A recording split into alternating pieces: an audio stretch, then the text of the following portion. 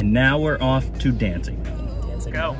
So we're finally at what I think is a majority of people's favorite brewery in the city due to their beer. Dancing Gnome is widely known as like the, if you need hazy IPA type of place, destroy every single hazy they have. They're unbelievable with beer brewing. I feel like a jag-off because we ordered beers and then I saw this one, which is called the Spy Dolphin. It's like Josh and Raptor photographer. Yeah. It's like, I love spies, I love dolphins. Why would I not love it? So I tried to switch. It became this whole thing. They'd already poured the other beer. Real awkward. I tried to buy them both. I didn't know what was happening. I panicked. Talk about efficiency, though. Efficiency. I also mentioned that we've never been to their outside in the back here. I've only ever been to their showroom. I'm blown away by just like the ability to maneuver in COVID and everything and have this outside open. So enjoy it. So here goes Spy Dolphin. So good. So it's a double IPA, I believe. Hazy. We haven't had a hazy yet because the last place we were at, we had 2 smoothies. It's amazing. It's what you expect from Dancing Gnome. It's a bit of a distance for people that might live in the city area, but 10 times out of 10, well worth it. Amazing people, amazing beer. I love it.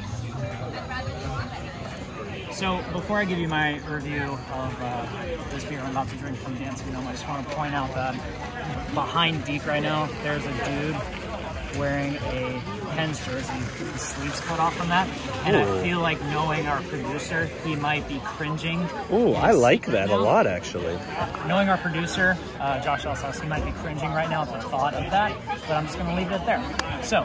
That sounds like a wonderful. It sounds wonderful, yes, but knowing hockey purists like our producer. I don't think you can say that by being a baseball purist. You can't make fun of hockey purists.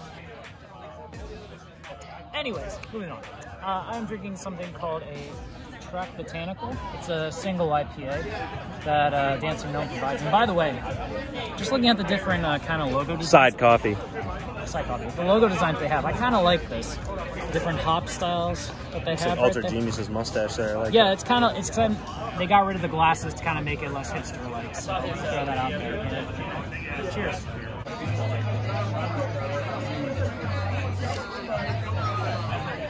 So obviously it's everything that you'd expect from a Dancing Gnome beer. They are famous for their hazy IPAs. It kind of depends though, because most of the time you're going to use different hops to be able to kind of get a different taste with it. Some are going to be a little bit lighter than the others. Some you're going to get much more of a stronger type of bite with it. This one, you definitely get the stronger bite with it, but it's still refreshing in all seriousness. I know some, they'll get that bite and they're going to be turned away from it right away. But in all seriousness, this is a very delicious beer. I would highly recommend from that. And for people who kind of want to be introduced to the whole concept of hazy IPAs altogether, I don't think there's any other place in Pittsburgh that you can go to other than Dancing Gnome, to be honest. So we just left Dancing Gnome, which they have an outdoor area. Yes, they do, which I did not know existed. I'm so happy it does exist. Thank God it exists, because it's hot as hell out right now. But my big gripe against Dancing Gnome has always been that it's tough to find a seat in there, just because it's so popular. Yes. The outdoor area is amazing. Beer, amazing as always. And we got to hang out. Boyd and Dre were with us. We did not take videos this time because they were so popular on the last time. Yeah, we didn't want to like overexpose them. And also, we met one of the brewers over there, and they kind of gave us an inside scoop about the fact that they'll be expanding to a warehouse that's close to it.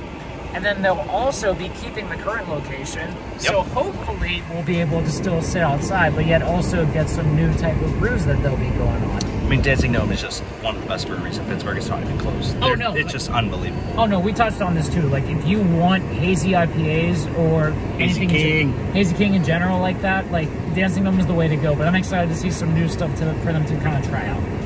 100%.